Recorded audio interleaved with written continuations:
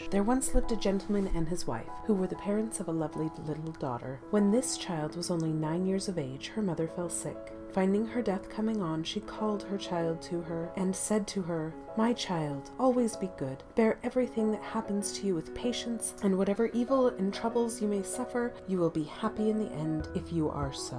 Then the poor lady died, and her daughter was full of great grief at the loss of a mother so good and kind. The father too was unhappy, but he sought to get rid of his sorrow by marrying another wife, and he looked out for some prudent lady who might be a second mother to his child and a companion to himself. His choice fell on a widow lady of a proud and tyrannical temper, who had 2 daughters by a former marriage, both as haughty and bad-tempered as their mother. No sooner was the wedding over than the stepmother began to show her bad temper. She could not bear her stepdaughter's good qualities, that only showed up her daughter's unamiable ones still more obviously, and she accordingly compelled the poor girl to do all the drudgery of the household. It was she who washed the dishes and scrubbed down the stairs, and polished the floors in my lady's chamber and in those of the 2 pert misses, her daughters, and while the latter slept on good feather beds in elegant rooms furnished with full-length looking-glasses, their sister lay in a wretched garret on an old straw mattress. Yet the poor thing bore this ill treatment very meekly, and did not dare complain to her father, who thought so much of his wife that he would only have scolded her. When her work was done, she used to sit in the chimney corner amongst the cinders, which had caused the nickname of Cinderella to be given her by the family. Yet, for all her shabby clothes, Cinderella was 100 times prettier than her sisters, let them be dressed ever so magnificently. The poor little cinder wench, this harsh stepmother was a sore trial to her, and how often, as she sat sadly by herself, did she feel that there is no mother like our own, the dear parent whose flesh and blood we are, and who bears all our little cares and sorrows tenderly as the apple of her eye. It happened that the king's son gave a ball, to which he invited all the nobility, and as our 2 young ladies made a great figure in the world, they were included in the list of invitations. So they began to be very busy, choosing what headdress and which gown would be most becoming. Here was fresh work for poor Cinderella, for it was she,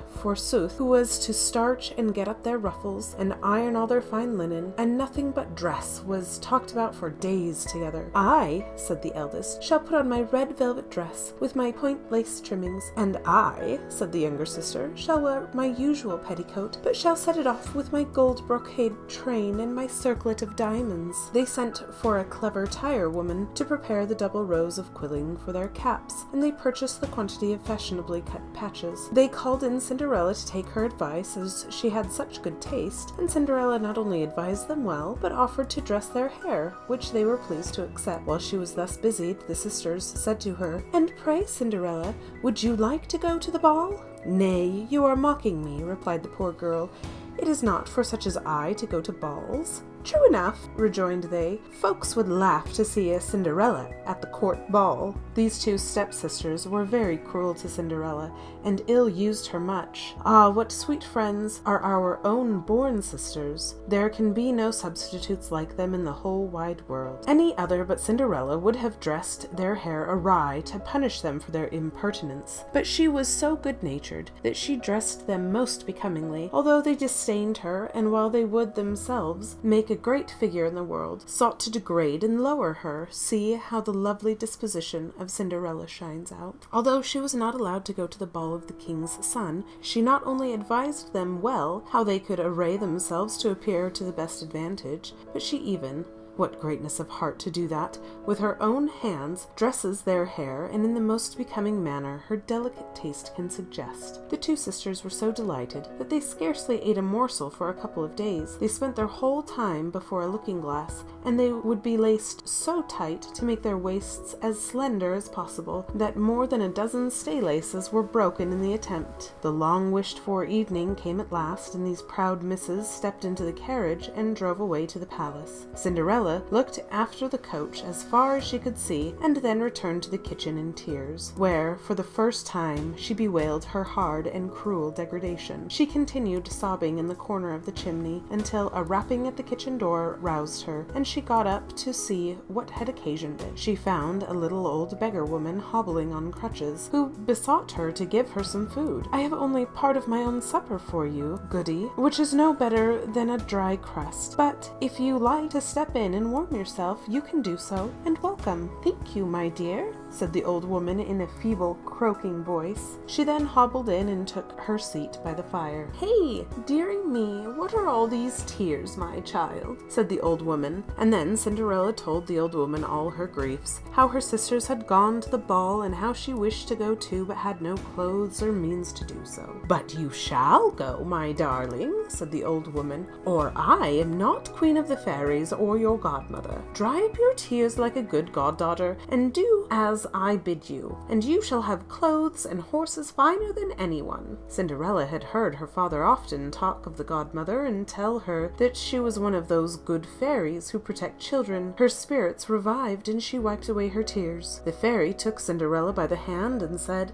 "Now, my dear, go into the garden and fetch me a pumpkin." Cinderella bounded lightly to execute her commands, and returned with one of the finest and largest pumpkins she could meet with. It was as big as a beer barrel, and Cinderella trundled it into the kitchen, wondering what her godmother would do with it. Her godmother took the pumpkin and scooped out the inside of it, leaving nothing but rind. She then struck it with her wand, and it instantly became one of the most elegant gilt carriages ever seen. She next sent Cinderella into the pantry for the mouse trap, bidding her bring 6 little mice alive, which she would find in the trap. Cinderella hastened to the pantry and there found the mice as the fairy had said, which she brought to the old lady, who told her to lift up the door of the trap but a little way and very gently, so that only one of the mice might get out at a time. Cinderella raised the mouse trap door, and as the mice came out one by one, the old woman touched them with her wand and transformed them into fine, prancing, dapple-gray carriage horses with long manes and tails, which were tied up with light blue ribbons. "Now, my dear good child," said the fairy, "here you have a coach and horses, much handsomer than your sisters, to say the least of them, but as we have neither a postilion nor a coachman to take care of them, run quickly to the stable where the rat trap is placed and bring it to me." Cinderella was full of joy and did not lose a moment, and soon returned with the trap, in which there were 2 fine large rats. These 2 were touched with the wand, and immediately the one was changed into a smart postilion and the other into a jolly-looking coachman in a full finery. Her godmother then said, "My dear Cinderella, you must go to the garden again before I can complete your equipage. When you get there, keep to the right side and close to the wall. You will see the watering pot standing. Look behind it, and there you will find 6 lizards, which you must bring to me immediately." Cinderella hastened to the garden as she was desired and found the 6 lizards, which she put into her apron and brought to the fairy. Another touch of the wonderful wand soon converted them into 6 spruce footmen in dashing liveries, with powdered hair and pigtails,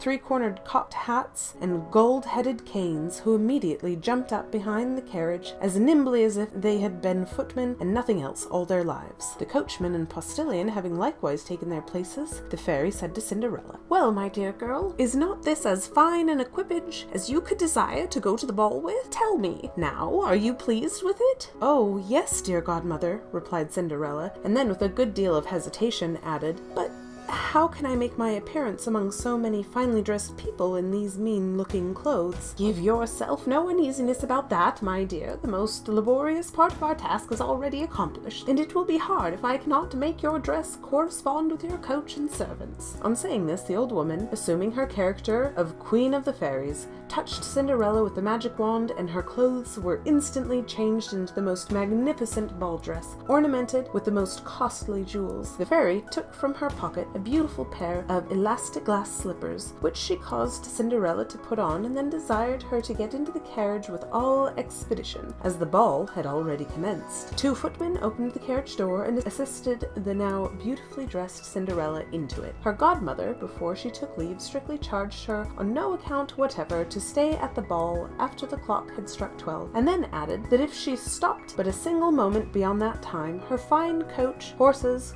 coachman, postilion, and footman, and fine apparel would all return to their original shapes of pumpkin, mice, rats, lizards, and mean-looking clothes. Cinderella promised faithfully to attend to everything that the fairy had mentioned, and then, quite overjoyed, gave the direction to the footman, who bawled out in a loud and commanding tone to the coachman, "To the royal palace!" The coachman touched his prancing horses lightly with his whip, and swiftly the carriage started off, and in a short time reached the palace. This is where my narration ends. Thank you.